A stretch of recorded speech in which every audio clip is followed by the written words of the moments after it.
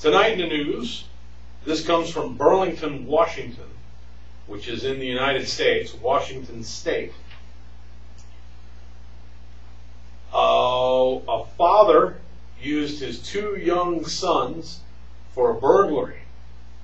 Police say a 28-year-old man used his 2 young sons, ages 7 and 4, to help him attempt to steal nearly $8,000 worth of goods from the local Kmart.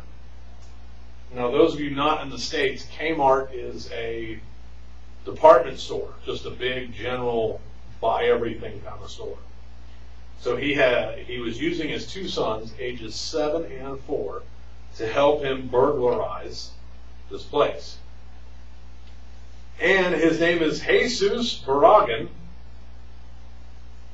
has been charged with 2nd-degree burglary, 1st-degree theft, and 2 counts of illegal possessions of the drugs, clozapam and Flexeril in the attempted burglary. So not only was he stealing from the Kmart, Kmarts have pharmacies, and he was stealing drugs from the pharmacy. Police say they arrived at the store, which was closed at about 10 p.m. Tuesday night. They found a van with its doors open and motor running, parked in front of the front door. Real smart. So they parked the van right in front of the front door and left the car on, left the engine running, and left the doors open. And those of you in America know Kmart has really bright lights on the building, so I'm sure you could see this van from anywhere. They say an automatic door to the store was open, and they saw Barragan's 2 sons with their arms loaded with merchandise. Later, Barragan gave himself up to the police.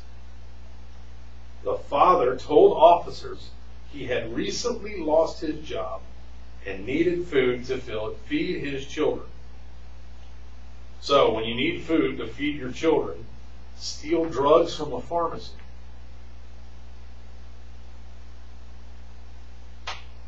Court documents say the merchandise added up to nearly $8,000 and damage to the store totaled more than $2,000.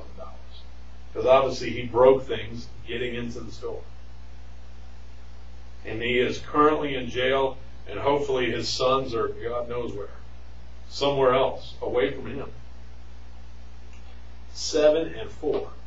Using them in a burglary.